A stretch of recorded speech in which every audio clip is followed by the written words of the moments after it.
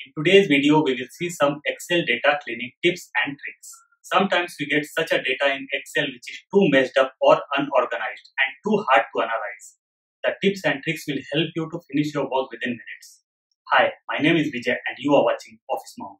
Let's start the video and cover rest of the things over there.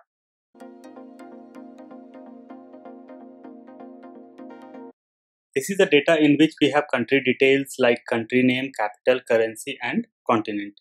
But all the things are typed together or put together. We have to divide in different columns. What we will have to do, we will have to click on first name.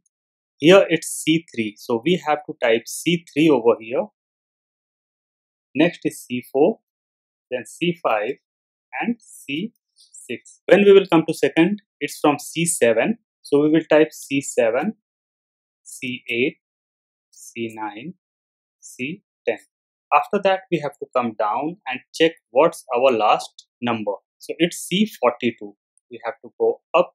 We have to select this, drag till C42. So this thing is done. After that, we have to give command Control F.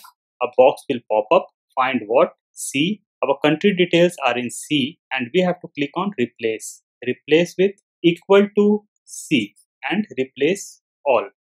OK, and we will close this box. You will see all the details are filled up very nicely within seconds.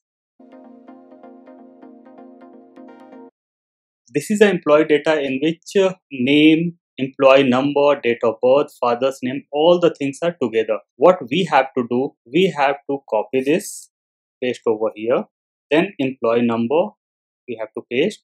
Then comes date of birth, this is date of birth, paste, and then father's name. So this is father's name. We have to paste it over here. Then we have to give one command that is Control E and it will be filled through flash fill. Control E. All the things are filled up within seconds. This is the data in which we have to create tables, and along with tables we have to create drop downs also. If we will be doing this manually, it's going to take lots of time. We will select all this. We'll give a command Control T. A box will pop up, create table. We have to do OK. And you will see our table is created very nicely. If you want, you can change color from here. So this thing is also done within seconds. This is the data in which we have got employee names, but it's not in proper format. To get this in proper format, we will have to give a command plus trim, bracket open. We have to select this, bracket close, enter. You will see that all the names are within proper format. But now also some are in capital and some are in small. Now we have to give another command that is proper, bracket open. We have to select this, bracket close, enter. This is done. If you want all the names in upper cases, you have to give command plus upper, bracket open. You have to select this, bracket close, enter. You have to drag this. If you want all the names in lower case, the command will be plus or equal to lower, bracket open, select this, enter. And this thing is done.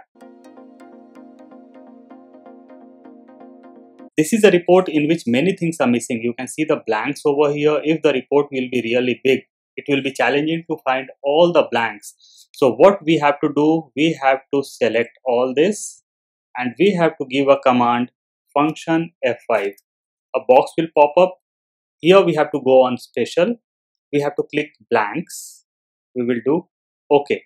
All the blanks will be covered with gray color, but one master blank will be blank. Means there will be no entry. So we have to go on top and we will type missing over here. We have to press Control and enter. All the blanks will have missing now. Now what we have to do, we have to select this data once again. We have to go in conditional formatting, highlight cell rule equal to, and here we have to type missing. We have to do OK. You will see that all the data will be filled up with missing. If the person will be filling anything over here, it will be white. Suppose that I'll put my name, Office Monk, and I'll do enter, it will become white. Means after entering the data, it will automatically become white.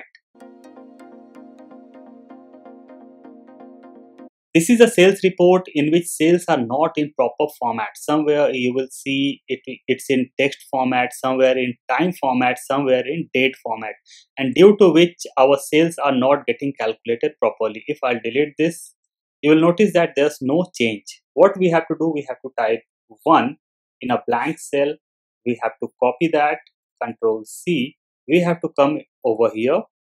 We have to right click the mouse. We have to go in paste special, and we have to click on multiply.